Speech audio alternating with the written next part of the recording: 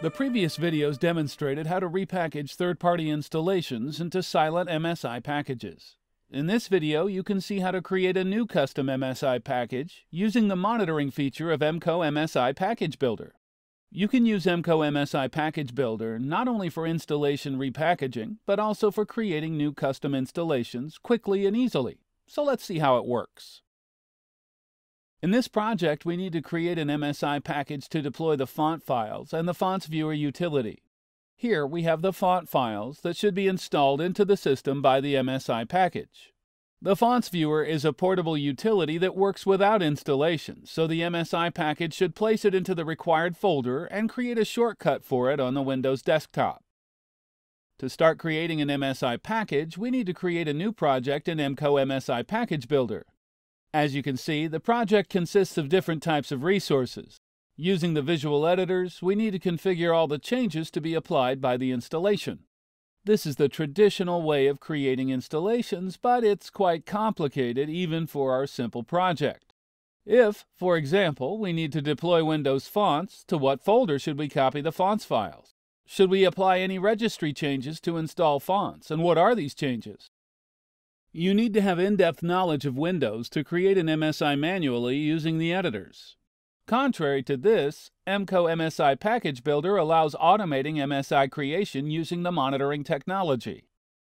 So let's delete the current project and try a more effective approach. To create an MSI automatically, we'll use monitoring, so we need to select the corresponding option here. In this project, we'll perform installation changes manually, so we should select the Advanced Monitoring option. As usual, we should run the program in a clean environment and follow the displayed recommendations. Here, we need to enter the project name. Finally, we need to enter the path to the MSI file to be generated and the MSI properties. Now, we can press the Finish button to start monitoring. The monitoring has been started, so all the file system and registry changes are being captured by the program. Now, we need to perform the changes to be included into the MSI package. First of all, let's install the fonts. Now we need to copy the Fonts Viewer utility into the required folder. Finally, we need to create a shortcut on the desktop that refers to the deployed Fonts Viewer.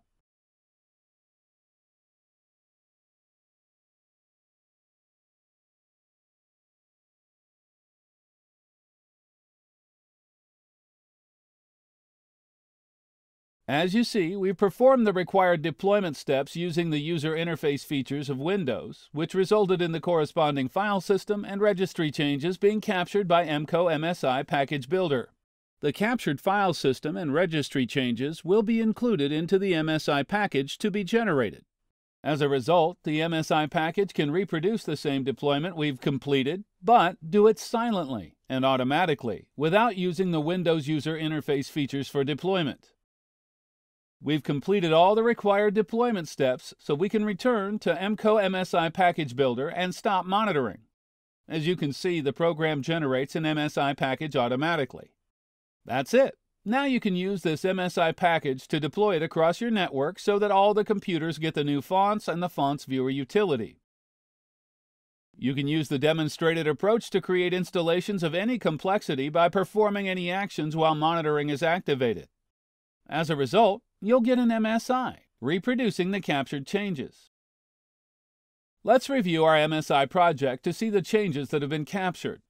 As you can see here, the MSI package deploys the font files into the Windows Fonts folder. It also deploys the Font Viewer utility into the required folder. In addition, it creates a shortcut on the desktop.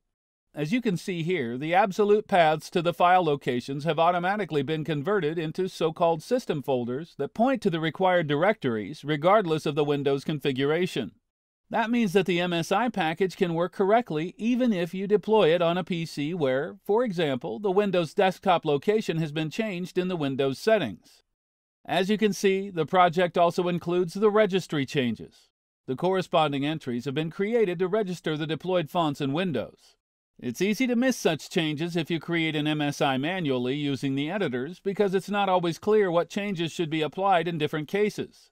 When you use monitoring, all required changes are captured automatically, so you don't need to bother about technical aspects of the deployment process. We can edit this project to add or delete some resources if required.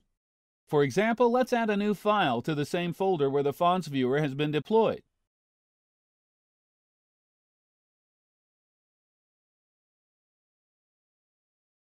Once we've completed the required modification, we can create a new MSI, including the applied changes.